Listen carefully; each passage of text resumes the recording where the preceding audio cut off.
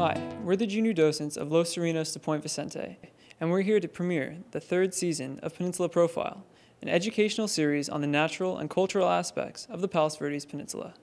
From this series, we're here to present our episode on the blue and gray whale's presence in our coastal area. Peninsula Profile is produced by Los Serenos de Point Vicente and RPV TV. For more information on Los Serenos de Point Vicente, go to losserenos.org or find us on Facebook at Los Serenos. Now enjoy the show.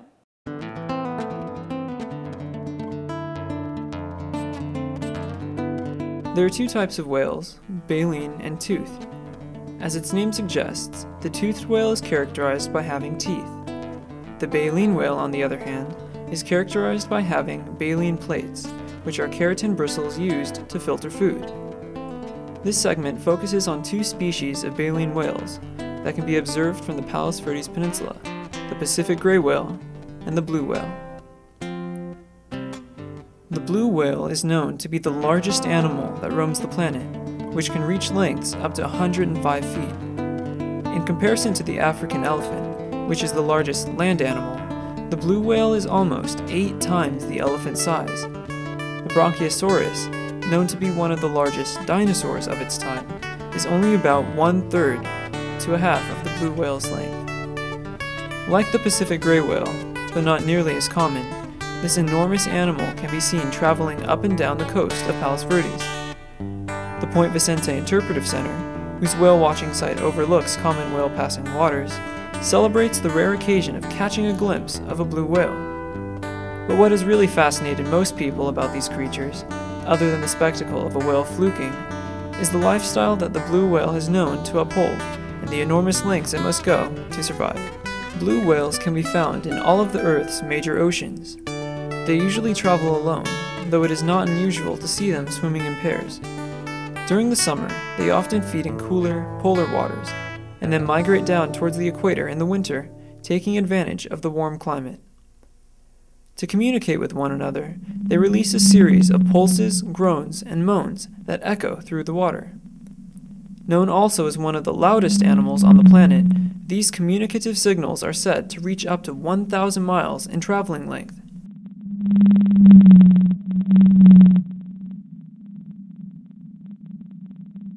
Though similar, this method is not to be confused with sonar communication, which is used by creatures such as the dolphin. Scientists believe that the whale's incredible sound is used as a way for the animal to navigate the lightless ocean depths.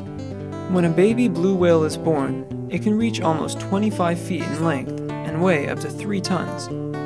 They are born in the late winter and early spring in warm waters and are called calves. Surprisingly though, scientists have never actually been able to observe a whale birth and can only assume that they give birth in certain parts of the world. For the first year of its life, the calf only consumes milk from its mother, gaining up to 200 pounds a day. During this time, the baby whale almost never leaves the mother's side. The mother and calf only separate after about a year, when the calf is about 45 to 50 feet long. From here, the calf is left to survive on its own. The blue whale is also known to have one of the longest lifespans of any creature, averaging from about 80 to 90 years. The oldest blue whale on record has lived a shocking 110 years. Due to their obvious size, the blue whale has few predators that can threaten it. Among those few, though, include sharks and killer whales, which will often take advantage of a blue whale traveling alone in the water to encircle and attack a young or sick animal. But by far, the blue whale's most threatening predators are humans. Due to aggressive hunting in the early 1900s, humans ruthlessly hunted the blue whale for their oil, bones, and meat, pushing them almost to extinction.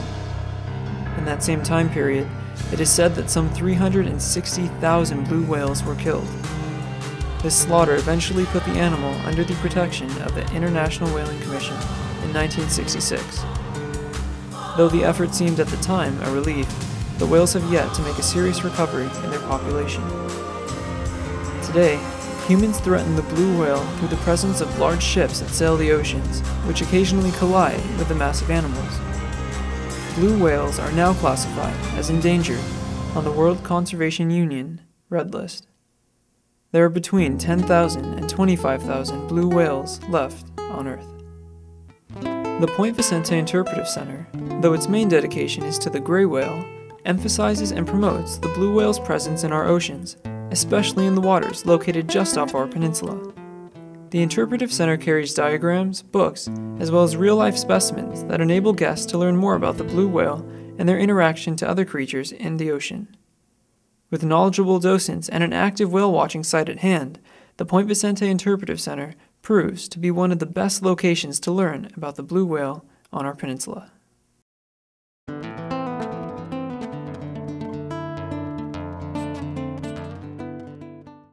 Growing up to 50 feet long and weighing a staggering 80,000 pounds, the Eastern Pacific gray whale inherently inspires awe in anyone who has the privilege of catching a glimpse of them during their migration along the coast.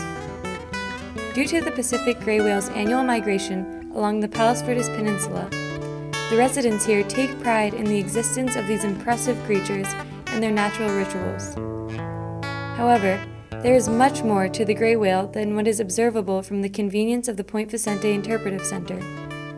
Beneath the surface of the ocean, they live remarkable, yet mysterious lives, and it is this mystique that has piqued the curiosity of scientists, researchers, and marine mammal enthusiasts for many years. Surprisingly, the gray whale can reach speeds of up to 11 miles per hour. But how can such a large animal navigate so gracefully through the water?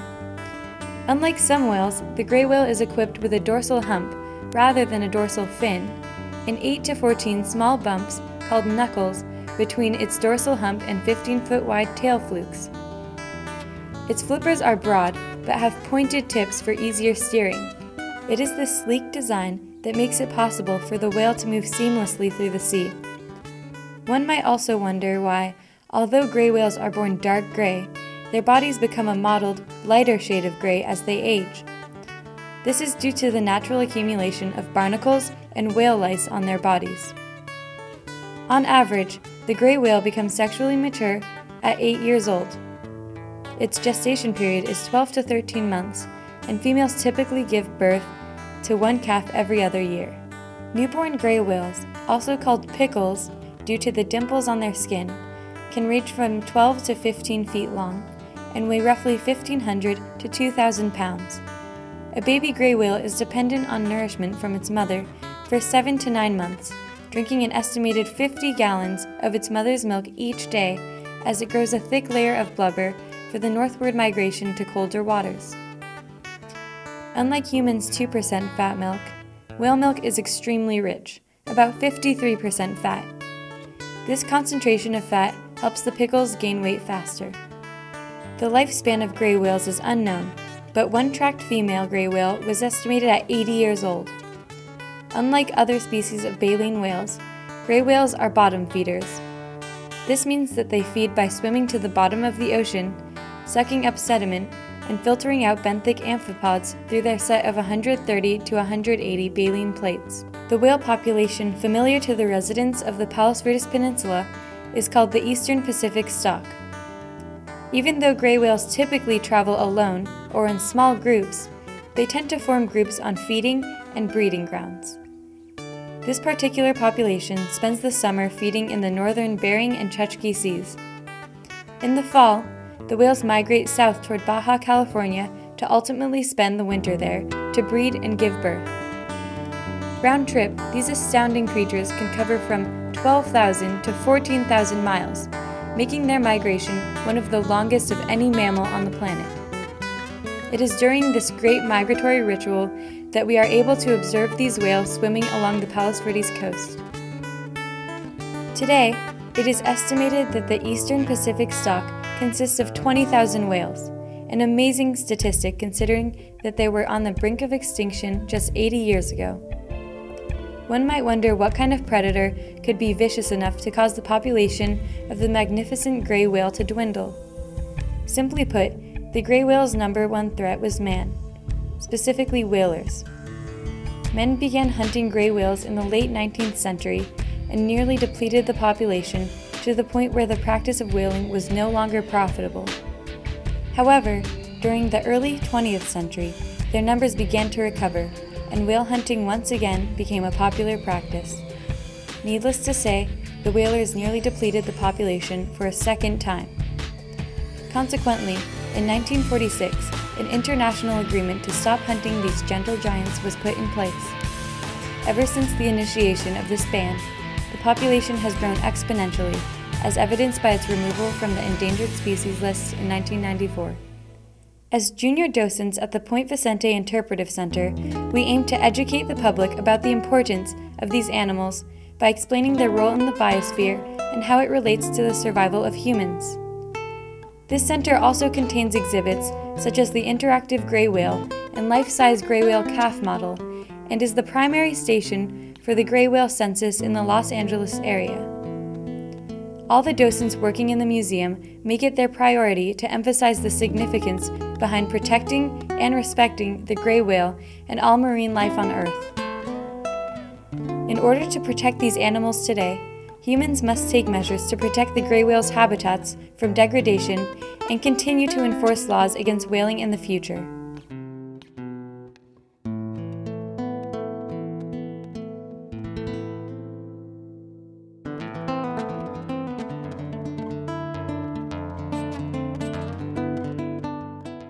Hi, we're junior docents from Los Serenos de Point Vicente, and we're here to introduce the third season of Peninsula Profile, an educational series on the natural and cultural history of the Palos Verdes Peninsula.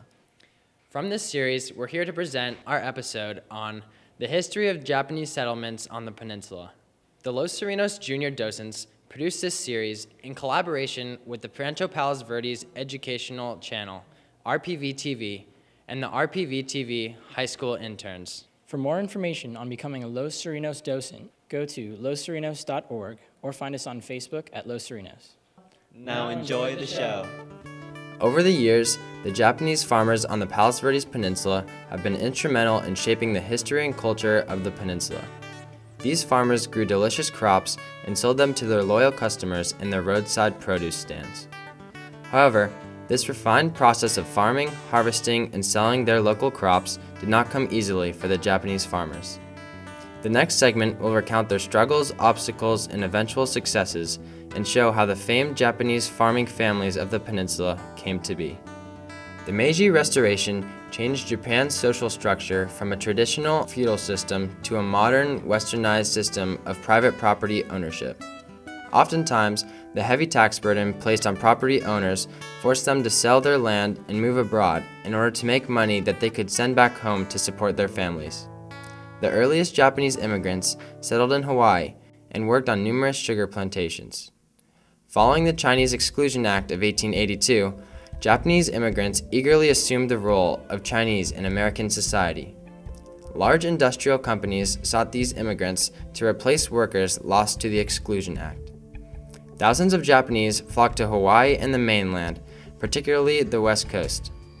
They arrived in cities such as Seattle and San Francisco, seeking the plentiful job opportunities offered to their people. In order to maintain their cultural heritage, those who came to the U.S. lived together in communities such as Neomachi in Seattle and Japantown in San Francisco. However, with the rapid introduction of new ethnic groups to the United States came the inevitable conflict of racial discrimination. The earliest Japanese in the South Bay were fishermen who settled at White Point in San Pedro in 1887. Around the turn of the 20th century, Harry Phillips, the ranch manager for Jotham Bixby, the owner of the peninsula at the time, suggested that he transform the peninsula from a cattle ranch into a plantation. Phillips then invited Japanese farmers to farm the land with their unique techniques to make the sloped land more profitable. At the time, the Alien Land Law prohibited all immigrants from becoming landowners, but Harry Phillips leased the Bixby land to the farmers for $10 an acre. Soon thereafter, over 40 families were farming roughly 1,900 acres of land on the south side of the peninsula. This land, although heavily peppered with rocks and boulders, was unusually fertile and produced some of the best tasting crops around. Farmers grew sugar beets, cabbage, string beans, tomatoes, cucumbers, and garbanzo beans. Garbanzo beans became one of the staple crops of the peninsula. They eventually became so popular that they were sold not only locally, but also internationally. The most notable of these farming families is the Ishibashi family. Kumakichi and Tomizu Ishibashi were two brothers who immigrated to the U.S. from Japan. Like many other immigrants, the two brothers entered the U.S. through San Francisco in 1910. After working for 3 years to save up enough money, they headed south to Palos Verdes in 1913. In the same year, California's government passed the California Alien Land Law, which prohibited all Asian immigrants from owning land or property, but permitted 3-year leases. Earlier in 1913, Frank Vanderlip acquired the entire peninsula from Jotham Bixby and established the Vanderlip Corporation, which leased land to the Japanese farmers. Because they could not own land at this time, the Ishibashis leased 60 acres of land near Portuguese Bend from the Vanderlip Corporation. In the consequent years, the Ishibashi family would prove to be the most storied Japanese farming family in the South Bay. In 1915, Japanese farmers in the South Bay organized into the San Pedro Farmers Association. The Ishibashi brothers were very active members of the association. Kumakichi served as the treasurer until 1923. Then his brother Tomizo held the position for 17 years until 1940. The farmers of this association sold their produce at the Los Angeles wholesale market. During the Second World War, many Japanese American people faced hardship and turmoil in Palos Verdes due to the alliance of Japan against the opposing forces of America. On December 8, 1941, the president of the San Pedro Vegetable Marketing Cooperative, Japanese American, Hideo Takenaga, promised the entire crop of PV to the United States in the attempt to aid the war effort. This increased the workload of Japanese farmers in Palos Verdes by 75%. Despite recycling materials and products that helped produce crops, Japanese farmers in PV continued to double their efforts in farming. 10 days after the announcement, 9 Japanese subs started attacking West Coast shipping lanes from San Diego to Seattle. This caused much tension in the area and was met with a demand to cut working hours when it got dark, to shield lights from the coast, which made it harder to grow a steady crop. In 1942, the United States government demanded that everyone living in America with Japanese ancestry give up any recording devices in their possession. This only raised tension and made it difficult to conform to the rules set upon people with Japanese heritage. In the end, the Palos Verdes police station collected 14 cameras and 12 radios from Japanese American people in PV. During the war, many people speculated Japanese American responsibilities and whether or not they should remain farming in Palos Verdes. On January 16th, a PV news editorial stated that Japanese farmers are cultivating the land immediately adjoining the ocean and military objectives. It goes on to say that military telephone wires are laid all along the roads and through the Japanese farms and past their homes without guards anywhere. Right off the coast of Point Vicente, on January 28th, an Army plane sighted Japanese submarines scouting the edges of Palos Verdes. Alarms were raised and the community was in a frenzy. Luckily, the alarm sirens and Army scouts in the area drove them away. At the time, there was a large population of Japanese American farmers in Palos Verdes that helped grow crops that were used in the war effort. On February 1st, there was an extension granted for about 15 to 30 days for Japanese families to salvage pea and celery crops. And 7 days later, Japanese homes were raided near Fort MacArthur. The city of Palos Verdes held public meetings to determine if there ought to segregate the Japanese American farmers. On February 13th, A.E. Hansen, a founding member of Rolling Hills, cancels leases for 40 Japanese people just east of Point Vicente on 500 acres. Crops and other provisions provided by Japanese Americans in the vicinity were dropped more than 30%, and other citizens were needed to provide and house the people that were displaced. This was considered to be one of the hardest times for PV without Japanese American people providing crops.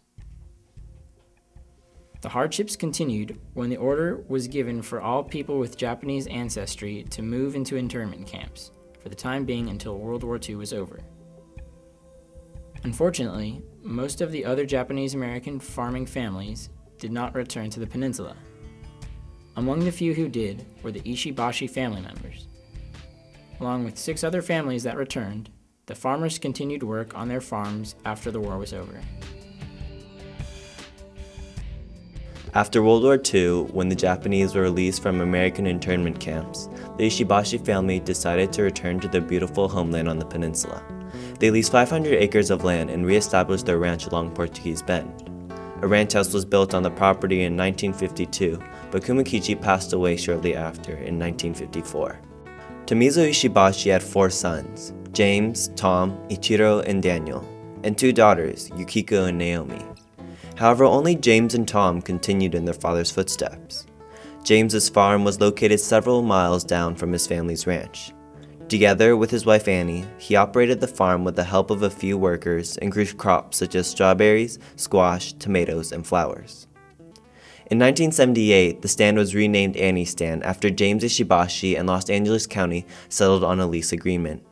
Annie's Stand, with its trademark slogan, "Deliciously Yours," became a huge hit with Palos Verdes residents shortly after it opened. Locals praised the stand for its fresh bouquets of sweet peas and daffodils, as well as its sweet long-stemmed strawberries, juicy tomatoes, and green peas. On the other side of the hill, Tom established his own farm next to what is now the Torrance Municipal Airport. The small Torrance farm also had a stand from which to sell its crops. Like his brother James, Tom sold flowers and vegetables, but he was most known for his strawberries. The strawberries, as well as other fresh produce, helped Tom earn an outstanding reputation in the South Bay and a loyal group of patrons. In 1977, James and Annie Ishibashi were forced by Mercury Enterprises to move their beloved stand in order to make room for a commercial townhome community. The couple was given a 30-day grace period to find a new location, but even after they found one, their situation did not improve. Annie, who was lovingly known as the Flower Lady, passed away in 1992. Despite her death, James and the rest of the Ishibashi family kept Annie's stand in business until 2002, when James died at the age of 83. The closing of Annie's stand marked the beginning of the end of Japanese farming on the peninsula. In 2005, the Hotano family, the last Japanese farming family on the peninsula, tried to revive the historic landmark. Their plan ultimately failed and the stand closed for the final time just a year later in 2006. Then, in 2011, Tom was the last of the Ishibashi families to pass away. His family tried to maintain the farm after he passed on, but they knew that they had neither the energy nor the will to keep the farm running. In March of 2012, Tom's farm and produce stand made its last sale. Today, James Hotano is the last Japanese farmer remaining on the peninsula. He farms prickly pear cacti on his farm across the street from the Terranera Resort. James proudly embodies all of the history and tradition that the Japanese farmers on the peninsula have built over the last century.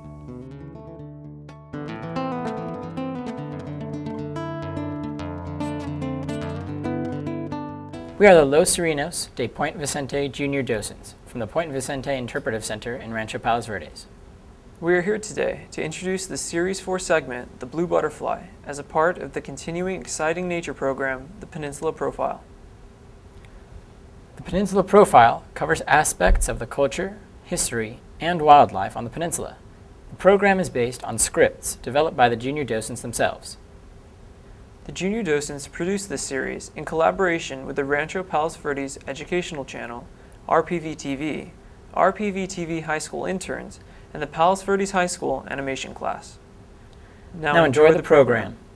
As a treasure unique to the coast, the Palos Verdes blue butterfly is anonymous to most residents of the Palos Verdes region. Though these butterflies are scarce in numbers, their unique appearance has earned them recognizable identification as well as a critical acclaim for their beauty and splendor. The luminescent wings of the PV blue butterfly span between 25 and 30 millimeters around an incandescently colored blue body. The female's wings consist of a slur of brown and gray fabrics and a sapphire tint.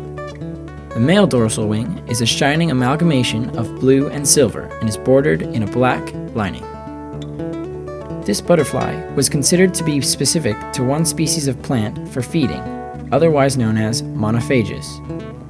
It was thought that the PV blue butterfly was particular to the loca weed, also known as the rattlepod. However, when the butterfly was rediscovered in 1994, they were revealed to be among the deerweed to supply its larvae. Unfortunately, renovations and housing development have led these plants to become atypical in the area. If these larval plants are exterminated, the Palos Verdes blue butterfly will remain within the limits of the endangered species list. In the late winter and early spring, when the Palos Verdes blue butterfly males are sexually mature, they leave in search of females with whom to mate. After mating, the females search for plants on which to lay their eggs. Just as many other moths and butterflies, the Palos Verdes blue butterfly is generally restricted to a single host plant. In other words, the butterfly depends on the many key elements that the host plant naturally provides. In the case of the PV blue, host plants include locoweed and deerweed, commonly found on the southernmost parts of the Palos Verdes Peninsula, or have been reintroduced to the area. The larvae of the blue butterfly are adapted to the specific equilibrium of nutritional components that the plant offers. About 3 to 5 days after being laid, the larvae begin to feed on the flowers and their seeds, molting several times over in the process. The developmental stage of an arthropod between molts is called instar. As the larvae grow, they form somewhat of a symbiotic relationship with another local insect, carpenter ants. These ants protect the larvae against harmful larval parasites. In return, the larvae provide the ants with nutritive rewards such as sugars and amino acids. After a certain period of time, the larvae either drop to the ground or remain within the seed pods and pupate. From here, throughout the summer and fall, the pupae undergo several transformations until they finally emerge adult butterflies in the following spring. The Palos Verdes blue butterfly produces one generation per year. The U.S. Fish and Wildlife Service listed the Palos Verdes blue butterfly in 1980 as an endangered species. For a decade, the butterfly was not even seen anywhere on the peninsula and therefore was considered extinct. Possible factors for their disappearance include pressure of urban development, the decline of host plants in the habitat, weed control, off-road vehicle use, and invasions of non-native plants as dry areas.